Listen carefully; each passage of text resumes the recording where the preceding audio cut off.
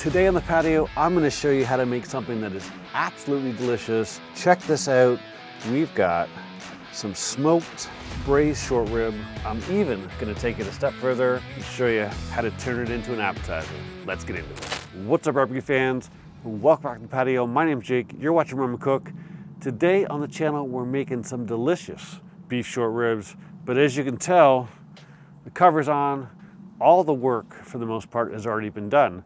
So today is Sunday, I started working on this on Friday. So I've done this over 3 days. If you want to do it in one day, you can absolutely do that.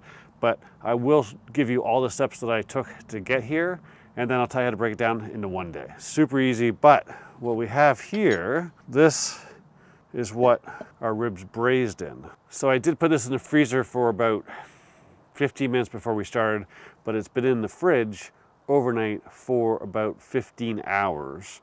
So let me just turn this guy on here. And what we've done here is all of our fat solids are sitting on top. So we're gonna try and scoop this out. Ooh.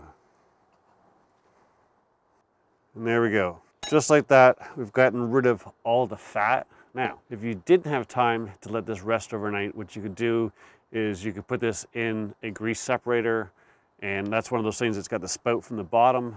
Grease sits on top, and as you pour it into another one, you leave the grease in that container. But the reason why we're leaving this overnight is that allows our flavors just to hang out with each other for a little bit longer, and it just intensifies that flavor. What we're doing here is we've got a lot of liquid, a lot of great flavor here. And now what we're gonna do is we're actually going to reduce this by 50% to 75%, right? You can go super, super thick with this, and it's great on top of. Now our beef ribs, they are now sitting on the counter. We want to get them up to room temperature. Once this is reduced as far as we want, then what we're going to do is we're going to put our ribs in here and bring them back up to temperature. But for now, we want to get this up to a gentle simmer, and then we're going to uncover it, and we're just going to let it go. Now, this is going to take an hour to 2 hours. It's going to take some time. The one thing you want to do is you want to have a nice big pot that it's in. That way you maximize your surface area, and it will reduce a little quicker. But once this is simmering, we'll take our top off, or our lid off here, and then we'll start stirring it every once in a while and just help work out that moisture and reduce it down. So how did we get here? So we started Friday night. I went to the butcher, I picked up some short ribs, and on a short rib, there's usually a fat side. You want to cut that off. There is a bunch of silver skin underneath of that, and it doesn't matter how long you braise these for, it's not going to break that down. So first thing I did is I took all of my short ribs and I went around, I trimmed off any like large chunks of fat, some of that harder fat's there, and we trimmed off the side. I took off all that silver skin. Take your time and take off all of that. You do not need that fat. There's enough inside of the meat. And because we're braising these, you're gonna break them down into some delicious, tender goodness, regardless of that fat. So once I had all that fat off, we put it on a tray to go in the fridge, and we seasoned. So for this particular one, we used 50-50 fresh cracked pepper and diamond crystal kosher salt. I went over every side, top, bottom, ends. Make sure you get a nice even coat all across that beef rib. And then I took some onion powder and some garlic powder, and we did the exact same thing, getting a nice coating over that entire piece of meat. From that point on, once we had everything seasoned the way we wanted, took that and I put it in the fridge. And what we're doing here is we're dry brining and we're putting some flavor into that beef. If you wanted to condense this into a single day, you could totally skip that step. They're gonna get a lot of flavor from your broth, but you'll notice when I put this all together, I didn't season my broth because I had a whole bunch of seasoning into that beef, and I used some low sodium broth when we made this piece of it. On the second day, got up early, we put some Bear Mountain oak pellets in our yoder. Then I grabbed that cooling rack that the beef ribs were sitting on, and we put them on the top rack on the yoder, fired up the yoder, and I set it to 160. Now, right now, we're just trying to put in smoke. We're not really trying to cook. Obviously, at 160, they're going to start to cook a little bit, but the primary motivator here is I want a whole bunch of smoke into it. And the Yoder puts out a ton of smoke at 160. Once the smoke was going, closed her up, and I ran some errands. Around 2.5 hours in, I took a look, and they were looking absolutely delicious, so it was time to get on the next steps.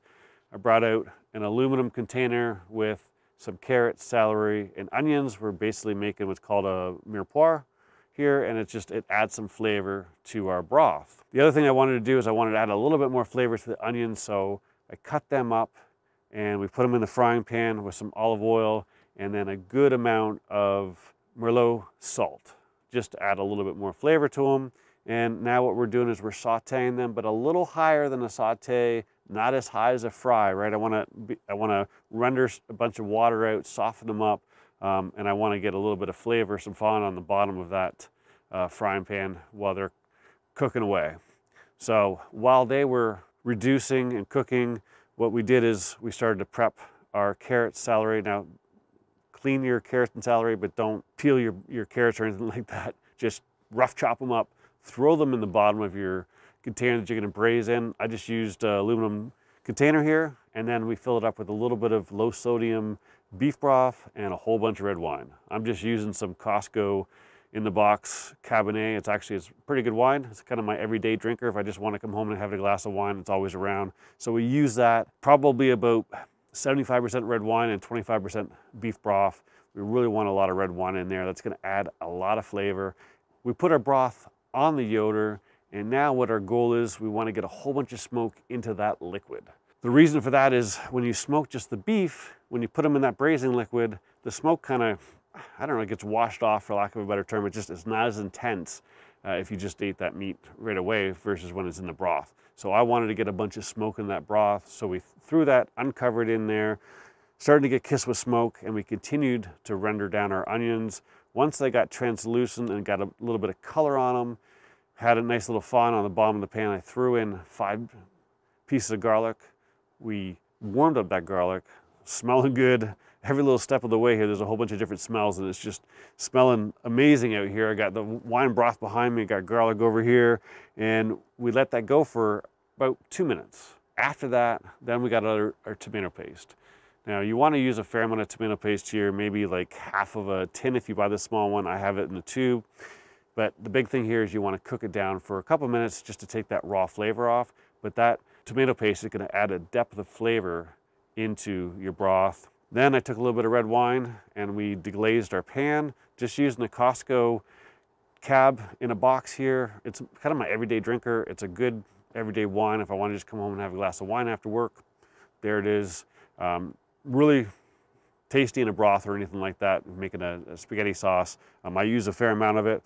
But what we did is we deglazed our pan here, and then I threw the onions into the broth and just made sure we had a clean pan. And now what we're going to do is we're going to leave that broth go uncovered for a good hour. Before we could add our beef to our broth, we had to add one more layer of flavor, and we seared all sides.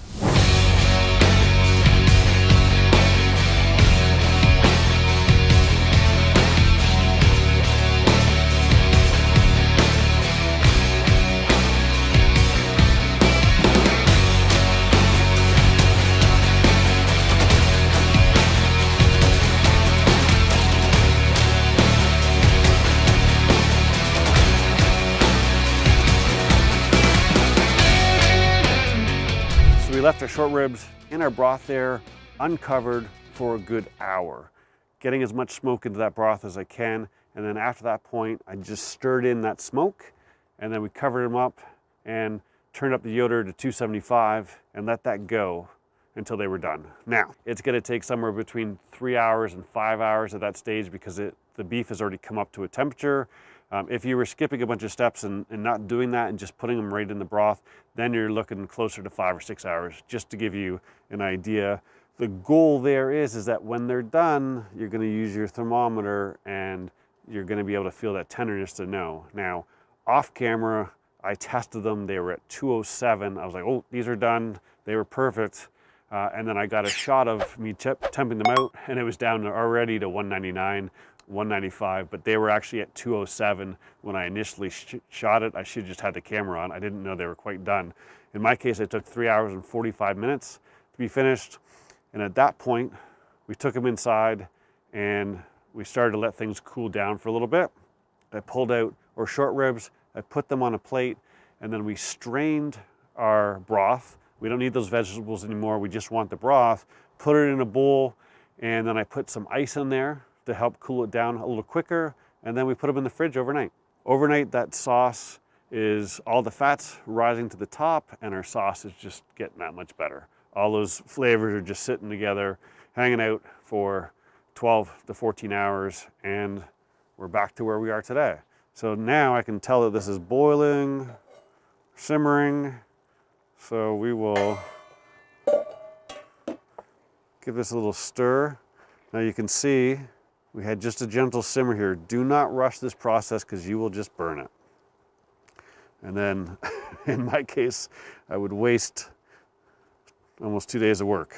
So let this go slowly, let it simmer. Like I said, it's gonna take an hour to 2 hours, but we're gonna let this go and I'll bring you back when this is ready.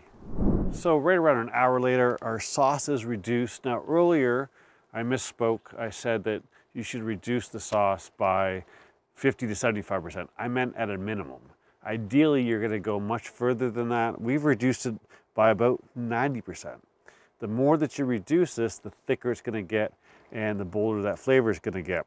To get an idea of how far you should reduce it, just take a spoon. It should coat the back of that spoon, right? That tells you how thick it is there.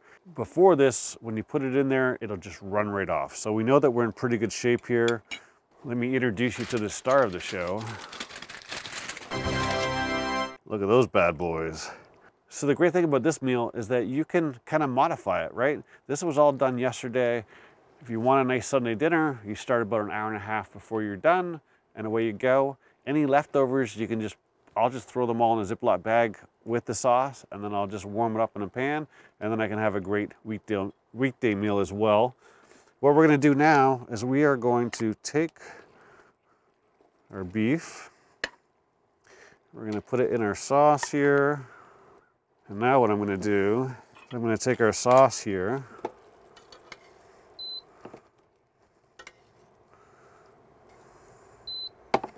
give a nice coating on top, and now we don't want this to reduce anymore. So we'll take our lid, we'll put it on tight, and I'm just gonna reduce the temperature one step.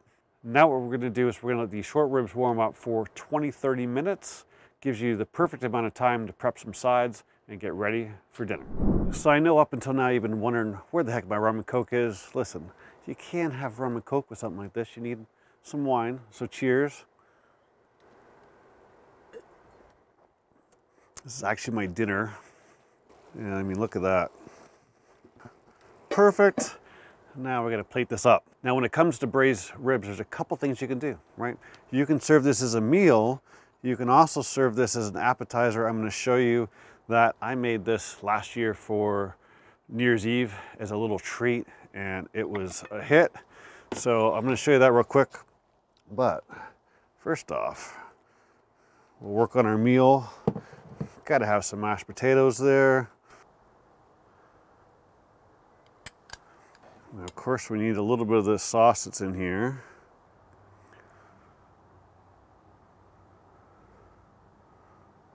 And you can add your vegetables or whatever. But what I've got here is I also have some little French baguette pieces. And what I did here is I just put some olive oil on them, some Italian seasoning, Tuscan seasoning, and then some Parmesan, lightly toasted them. We'll take one of these guys out. I'll just grab this small one here, my little guy. And obviously this is just gonna break apart super easily. And I just wanna get real small pieces.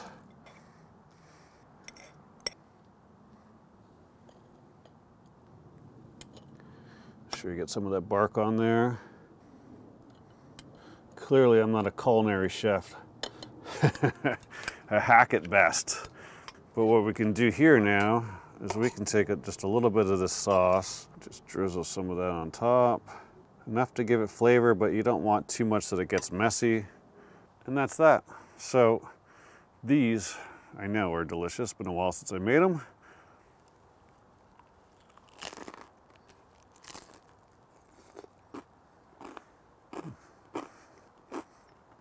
That, my friends, is a great little appetizer. I mean, looks great, tastes great, and your guests are sure to love it. But of course, we came here for the main event. Let's check this out. Let's try it. Can't wait any longer. I mean, you should not need a knife. I'm just holding it in place. Big old piece.